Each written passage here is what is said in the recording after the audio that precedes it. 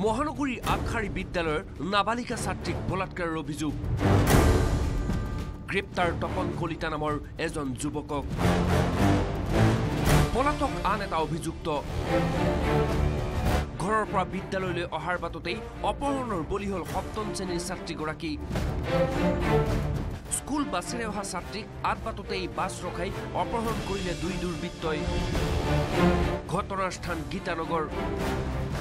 ছাত্ৰীৰ অপহৰণত হুৱা লাগিল স্কুল বাছত ঘটনাটো জনাৰ পাছতেই স্কুল কৰ্তৃপক্ষই যোগাযোগ কৰিলে পৰিয়ালৰ সৈতে কিন্তু পৰিয়ালৰ লোকে আৰক্ষীৰ কাষ চপাৰ পূৰ্বে নিজেই ঘৰত উপস্থিত হ'ল অপহৃতা ছাত্ৰী আনিলে বলাৎকাৰৰ অভিযোগ গীতা মন্দিৰত বাছৰ পৰা নমাই সপ্তম শ্ৰেণীৰ ছাত্ৰীক ভৰলুমুখলৈ লৈ গৈছিল দুই দুৰ্বৃত্তই ভৰলুমুখতেই দলবদ্ধ বলাৎকাৰৰ বলি হ'ল ছাত্ৰী লগে লগেই পৰিয়ালে তপন কলিতা আৰু সানিৰ ওপৰত অভিযোগ তুলি এজাহাৰ দিলে নুনমাটি থানাত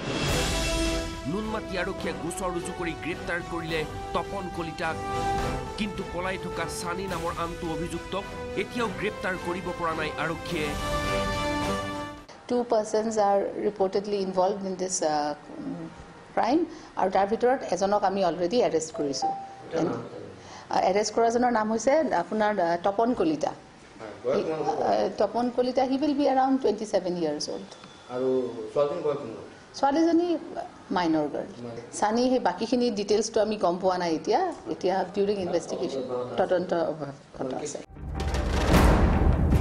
ব্যক্তিগত খণ্ডৰ আগশাৰী বিদ্যালয়ৰ সপ্তম শ্ৰেণীৰ ছাত্ৰীক স্কুল বাছৰ পৰা অপহৰণ কৰি দলবদ্ধ বলাৎকাৰ কৰাৰ ঘটনাই মহানগৰীক জোকাৰি যোৱাৰ সময়তেই জাগিৰ ৰোডতো এগৰাকী নাবালিকাৰ ওপৰত এটা নৰপিশাচে চলালে বলাৎকাৰৰ চেষ্টা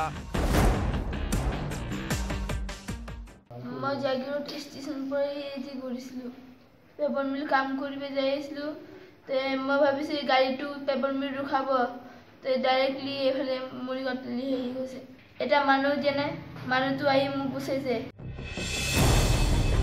বুধবাৰে সন্ধিয়া জাগিৰোড ৰেল ষ্টেচনৰ পৰা পেপাৰ মিললৈ যাবলৈ বুলি এখন টেম্পত উঠিছিল নাবালিকাগৰাকী তেনেতেই আহিছিল এজাক প্ৰচণ্ড বা মাৰলি তাৰেই সুযোগ ললে নৰপিশাচৰূপী টেম্পো চালকে টেম্পোখন পেপাৰ মিললৈ নিয়াৰ পৰিৱৰ্তে তীব্ৰ গতিৰে মৰিগাঁৱৰ ভুৰাবন্ধালৈ লৈ আহিল লম্পট চালক তিলক মেধিয়ে নিৰ্জন স্থানত নাবালিকাক বলাৎকাৰৰ চেষ্টা চলালে তিলক মেধিয়ে কিন্তু এগৰাকী স্থানীয় লোকৰ তৎপৰতাত ৰক্ষা পৰিল নাবালিকাগৰাকী লগে লগেই সুযোগ বুজি পলায়ন কৰিলে ভুৰবন্ধা গহতগুৰি নিবাসী লম্পট চালক তিলক মেধি আমি যোৱাৰ আগতে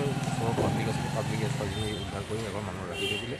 তিনিবাৰ ছোৱালীজনীক আমি উদ্ধাৰ কৰি মেডিকেল কৰা হৈছে অপৰাধীৰ নামটো এতিয়া আমি নকওঁ অলৰেডি আমি আইডেণ্টিফাই কৰিছোঁ আৰু তেওঁ যিখন গাড়ী ব্যৱহাৰ কৰিছিল সেইখন ইতিমধ্যে আমি জব্দ কৰিছোঁ তেখেতক ধৰিব পাৰিছে নেকি না ধৰিব পৰা নাই তেওঁ পলাতক অৱস্থাত আছে অতি সোনকালে ধৰা পৰিব সম্প্ৰতি নিজাববীয়াকৈ এটা গোচৰ ৰুজু কৰি মৰিগাঁও আৰক্ষীয়ে পলাতক তিলক মেধিৰ সন্ধানত চলাইছে মাৰাথন অভিযান নুনমাটিৰ পৰা অজয় বৰ্মন আৰু মৰিগাঁৱৰ পৰা পৱনজ্যোতি ডেকা নিউজ 18 অসম নৰ্থ ইষ্ট